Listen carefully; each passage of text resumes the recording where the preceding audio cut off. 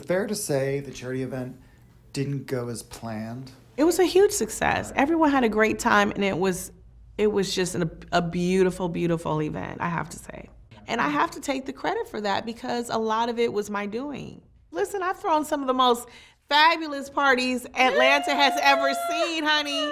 We are not going to forget my forever fabulous and forever relevant party, season 5. I mean, come on. What was more fabulous than that? Like, I know how to throw a party. I know how to make things look grand. I know that that is a lane that I really do well in. And so I wanted to take the lead, but he also wanted to take the lead, and you can only have one quarterback. Probably have a step and repeat here. It's gotta be right when you first come in. The stage has to be here. Got the plugs, so it makes sense. I think you have your tables here, bam, bam, bam. Not too close to the bathroom. The food shouldn't be close to the bathroom. It'll be tight for That's 100. like that's 50 people versus 100 people. The tables can't be near the bathroom, so everything has to be on this side. I think that Marc likes to be a boss, and he is a boss in his own right. So he's used to taking the lead on business things. But I'm his partner, and he needs to understand that when you have a partner, you consult with your partner, you do things together instead of racing ahead and basically pretending or treating me like I'm a work buddy versus a partner. So I let him take the lead, but eventually it circled back around to him really needing my help to pull it off. Yeah. I was trying to step in at the last minute to take care of some of the fires. But had I been involved from the beginning and really had the reins from the beginning, it could have been like out of this world. Do you feel like Marc was respectful enough to you through this process? Do you feel like he was... Respect? What's that? What? No, sorry.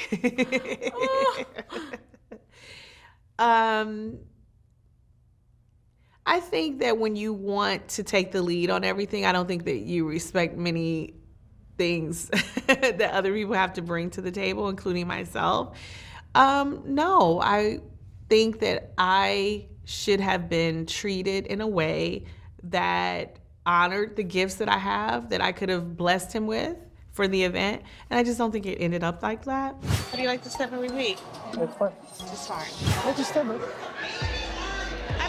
hostess. I don't know why I can't move around. Are you enjoying the ride? No, I hate it. No, I hate it. Everybody knows that. I just felt like all night there was tension. I just didn't think he was very warm to me. He never thanked me in front of the crowd. It was just a lot going on, but I kept my head up and a smile on my face to represent our family well. It just wasn't a pleasant evening, and it just did not end well. And I just think at that point we were just very tired of the back and forth and just the stress of our relationship and where we were. Is Marc happy? I don't know where he went to. It's nice. It's invasive. Tell them that's it. They can't film forever. Tell them they gotta wrap it. Got it. Don't tell me I got it. I'm giving you 5 minutes, and then I'm gonna take care of it. If I come back down here, it's gonna be ugly. I don't give a F. End it. So they're never gonna see me again after this event. But I'm just happy that the event turned out to be what he wanted.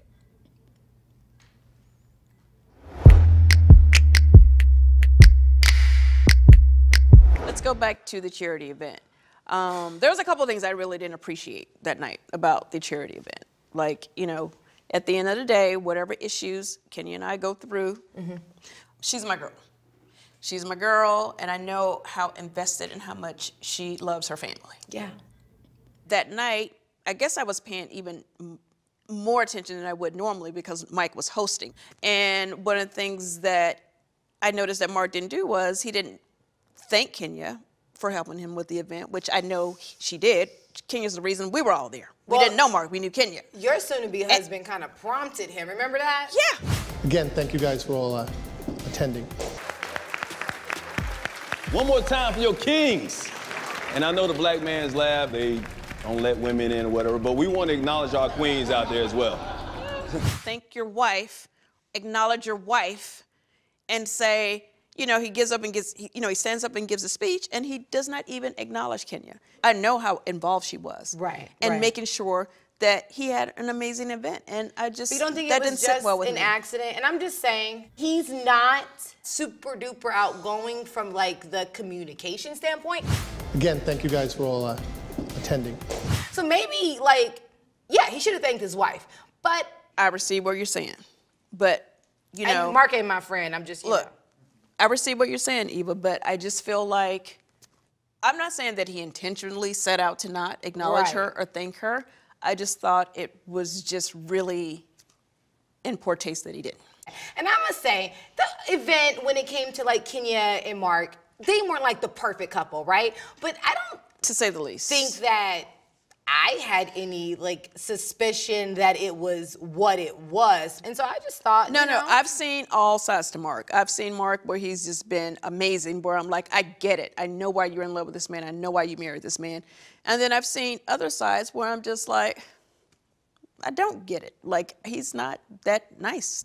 Like, even from the beginning, you know, we were the first ones there because Mike was hosting it. Mike was driving me crazy. Like, we gotta be there. I wanna make sure I'm on time. I don't wanna disappoint Marc. I wanna make sure I have all my information. I wanna make sure I do a good job. I was like, all right, okay. And then we get there, we're like, hey, we're here. And Marc pretty much, I mean, didn't even speak to us for the first like 20 minutes or so. And we're like, hi. before we got there? Yeah, like he just was kind of like, seemed like he was in a bad mood or agitated or whatever. Like his energy was off. So you kind of smelled the smoke before everybody He didn't seem like he else. was in a good mood that night. Like Well, he's I just, heard he was mad that I ate early. well, that did come up. Which was another asshole thing. Like, you're a pregnant woman. You're about to have the baby on the floor gonna right get you a now. little plate. So we're gonna get you a little chair so you can sit down because you're big and pregnant right now, and we're gonna get you a piece of bread. Because it's gonna get you through, and here's some water as well until we start the whole event. Because I felt That's bad what people do. after the fact when they were like, yo, Marc was really irritated that you ate. No, but that makes no sense. In hindsight, obviously there was some problems going on. Again, we never really knew all the things that was really going on in that relationship because pretty much all hell broke loose the next day. The night of the event. After the event, some things happened. And that's so, what I mean, I heard that there was some stuff after the event and like he was kicking out production and no, it was like this. It was bad.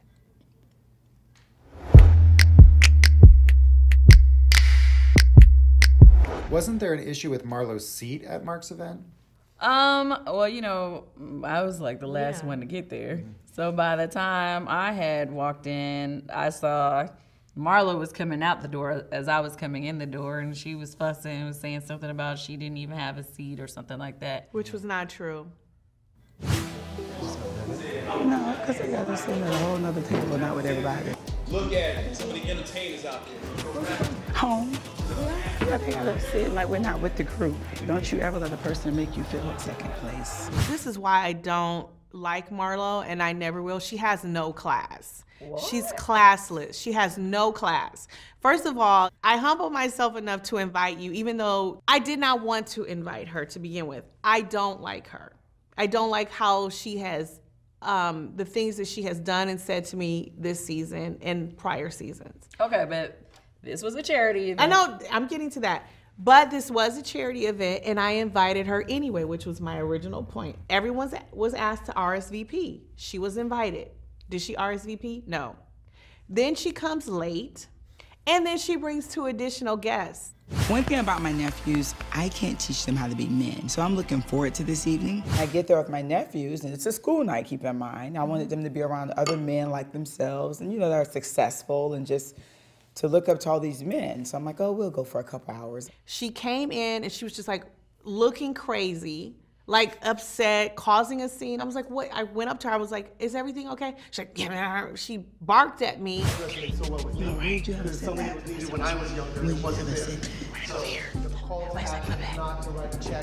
I was upset because I feel that if you invite me to such a nice event, when I go there, your name is gonna be on the table and you're gonna have a seat. And she goes, well, I don't have a seat. I said, no, there's your seat right there. And literally it was right next to my table. And then she, whatever it was, she maybe didn't hear me clearly or whatever the case may be, but she thought I was pointing somewhere in the back of the room when the seats were right there and empty. And she's like, oh, sit over at this table. So I just, at first I felt it was shady. Yeah. And I mean, if it was genuine or if it was really a mistake coming from her, it just didn't seem like it. But I asked Marc. I wanted to ask a question also, not being messy, because you know me and Kenya, I'm not being messy. I'm not going to. You know I don't like the drama. But I wanted to know, did I have a table? Yeah, you did. Actually, the same table with Nene. He said he did have a name tag there, and it must have gotten lost. So. Who comes to a charity event late, causing drama, and then demanding to be sat someplace when all of the seats were accounted for, and I ended up having to accommodate her and her 2 additional guests. This will be good for you guys. Exciting. I think it's great that she actually brought her nephew. I don't mind her bringing her nephews, but you know, just don't have an attitude. Happy to be here, right, and participate, right? That's how you should come into a charity event. Stay away from all that nonsense. Every seat probably was like a $500 seat that goes to charity. For Marlo to come and take up 3 seats, that's $1,500 right there. Did she contribute $1 to the event? No. I received Kandi's contribution, Cynthia's contribution. And as far as I know, those are the only 2 people who gave a damn about actually helping someone. So again, it was just her trying to cause drama, her looking bad, and at the end of the day, she did not give a damn about the charity or anything else and never contributed a dime. Right. Classless. Kenya, I don't know how you say you feel about Cynthia. I'm just okay with Kenya. Like, hey sis, smile and keep it going. She's dealing with a lot and I'm not that advanced yet to help her. You ain't that advanced in your therapy. No, I'm not there yet. I'm a work in progress, and that's like advanced, triple advanced dealing with her.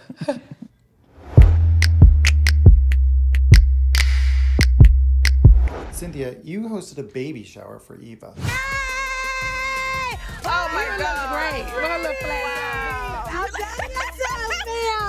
Well, I can't take all the credit, honey. You guys didn't always get along quite so well. The difference between Cynthia and I's modeling style, I think, is about 20 years. I heard from someone that you were telling people that I paid Will to date me. What? Oh my God. I'm an energy person, and that, you know, we got up to a little bumpy we start. ain't starting with the energy, bitch. This energy oh my God, that's okay. Out. Forget energy, I forgot. Don't start with the energy, and don't tell Porsha nothing about energy either, because that shit will go very far. Yeah, look at that. Yes, she had another home at first. Who she live with? Someone else had given it to me, and I felt like her energy was better than your home.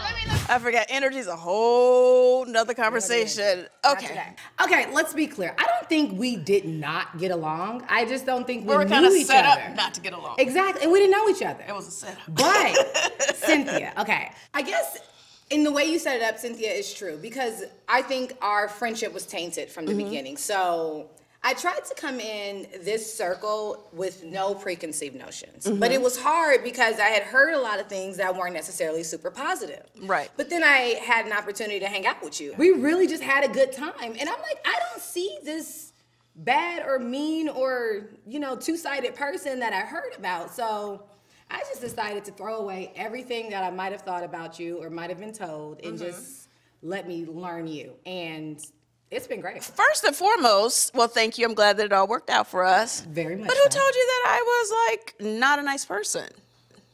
Who you think? Nene. You know, these girls, you know, this is an interesting group. The same person that told you that I was not a nice person. Oh, that part, okay? That part, so, yes. And I could be wrong, but I feel like we fell in love in Tokyo. Do you remember Red Light District? Red Light District, after I read Marlo, she pushed her new wig on her head. And we started with the shade already. we're talking with the truth. Sometimes shade is in there. Right. So she had changed her hair. We were going to karaoke. Slightly buzzing. Right. Slightly is not really the word. In the red light. Right. And we were pumping through the street. Yes, we were. And we literally held pumping and we through the streets. Tokyo Fashion Week. Yes. What are y'all doing?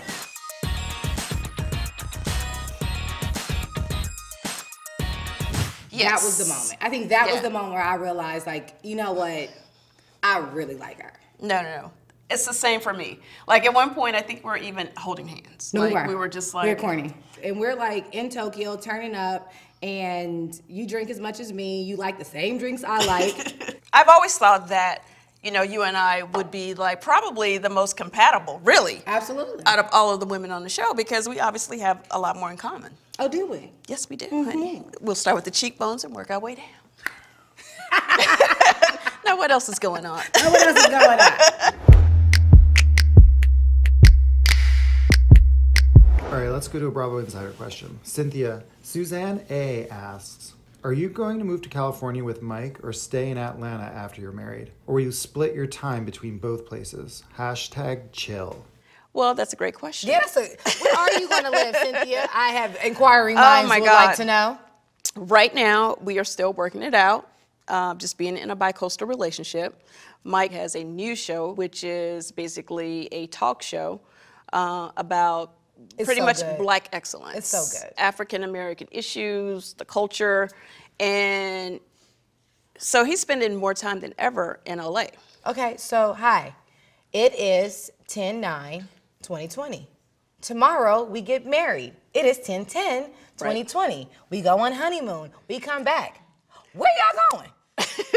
Like, how does this work? I'm just wondering. I have this vision in my mind, but you know, Mike has an opinion about everything. I can see that. You know, it's not like I can be like, wear this, walk this way, that's not that cut Mike. your hair like this. He's not that dude.